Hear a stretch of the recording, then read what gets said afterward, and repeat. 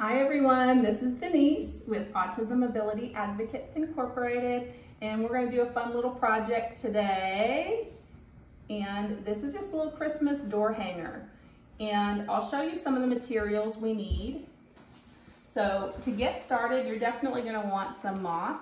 You can get a Spanish moss. This is kind of like a straw feeling to it. I like to get the Reindeer Moss. It's really light and fluffy. The thing is, it does come in smaller pieces, so you have more gluing to do. Because some of the dye might come off, you might want to use gloves if you don't want to get your hands stained. And then we're going to glue it on to whatever form we use with a tacky glue. You can also use a spray glue or a hot gun glue, but this is easier on my fingers. Just takes a little bit longer to dry. Over here, we have some pine cones.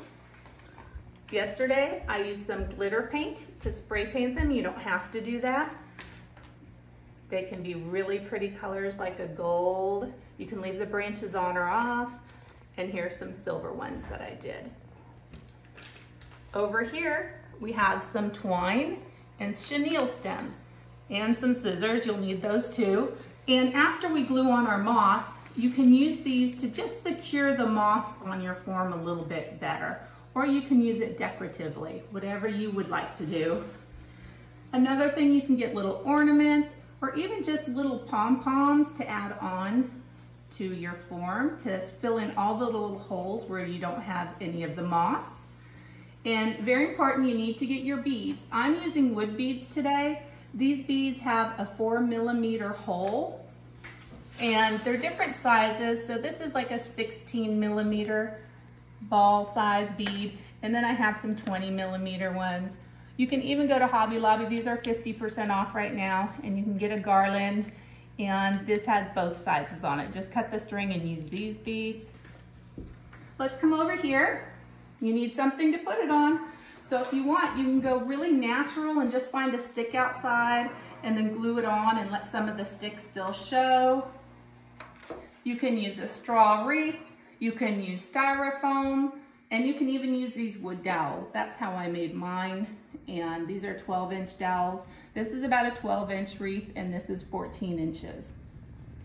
Now you'll need some twine, and this twine is actually about 3mm, so it fits through the beads, and you can get whatever colors you want. You can measure, or you can guesstimate, and you'll need some tape, and I'll show you why in a little bit, and your scissors again over here. So let's go ahead and get started. So this was one of the dowels that I used, and you can see that. But instead of showing you another one of these, I'll go ahead and I'll use this one. And this is the 12-inch wreath. So when I cut my string, we're going to start with our beads. And for the wreath, let me see, about 28 inches long. So you're going to measure your string. You're going to put some beads on both ends, and then you just tie it in a little knot. Here's what's important though. When you're starting to do your beads, it's going to be really hard to get it on the end because it might fray a little bit. So you're going to get some tape, and all you have to do is wrap it around the end, like so. If you use a little bit of tape, it's a little bit easier. So it's like this. And then when you put actually what I like to do too is I also cut off the end. Cut off the end so it's nice and sharp and a little bit of an angle. And then you can stick it right through. Of course, this one will be a little bit more difficult. I should have made it go up a little bit more, but there you go. So it takes a little bit of effort, but it's not too bad. And then once you get it in there and you get all your beads in, you take this and you tie it in a knot. That way it doesn't slip out when you have your beads on there. So again, that's what I did with this one. About a 28 inches long should be good, because this is just going to hang over the bottom. So you drape it down, and then you can just, these ones are really cute. They're little Santa Clauses. You pull them both through, and it can be different sizes.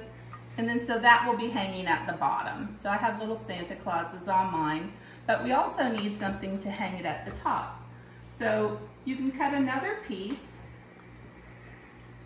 and this is probably about 24 inches. Let me see, 24 inches for the hanging part of it. And I'm gonna just do a little bit differently, but I did do the same thing. I put some tape at the end, I cut it, and I tied it in a knot, just so it doesn't fray. And I'm just gonna tie a little knot at the top, or a bow, whatever you want.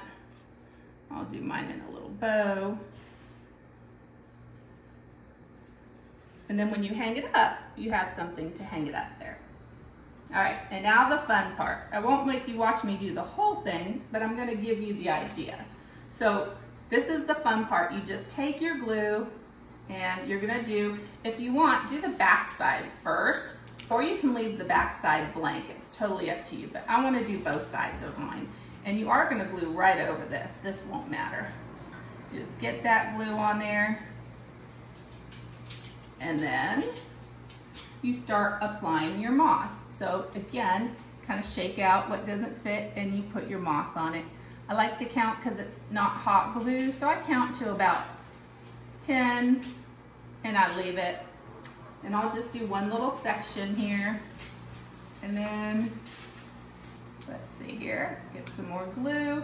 And you just start covering the whole thing. I usually would only do, and you can use different colors, or you can all use just one color. So once I have a whole bunch stuck on here, this is when I can use my twine, or I can use a chenille stem. So you can take your twine if you want. You can do this at the very end, or you can do it in the beginning, and you can just tie it on to secure it. No one's really gonna see the string, but if they do, it still looks really cute.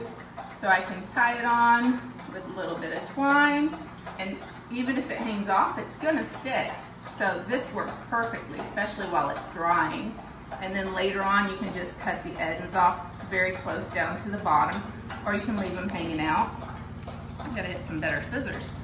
Hey Abel, my dog's drinking water. You can probably hear that, that's fine. Or you could take this twine, and look how cute this is. So if this is going to be, let's pretend this was the front. I could take my twine, Abel, I'm drinking water. I could maybe twist it on, and then I can maybe make it little loops here. There, he's done drinking. And I can make little loops hanging out. So you kind of get the idea, and once you get it all the way around, here's some that I used to secure it. There's some green. I added my pom-poms on there. You can add a little ornament, your pine cone. It's the same kind of thing. If I want to add a pine cone near the bottom, I'm going to do it after I put all my moss on. So if I had some more moss right here, then I can glue my pine cone on. And when I'm done, I'll try and post a picture of the one I finished. But again, that's what we're doing today. We're gonna make these cute little door hangers, and if you want, you can keep it on your own door or use it as a gift. Merry Christmas. Hi, so we finished our wreath. Say hi in the camera. Hi. It's bright in here for him. So what I did is I used a lot of this string to wrap around, and you can't even tell it's on there. I wrapped it all the way around. There were pieces all over falling off, and that's fine. You just keep sticking the glue on. And so again, pieces might fall off, but we're finished. And that's what it looks like when you're done. So again, if there's any gaps or pieces, you don't have to do the back side. But I think it turned out pretty good. What do you think, Dustin? Do you like it? Thumbs up. Bye. Say bye.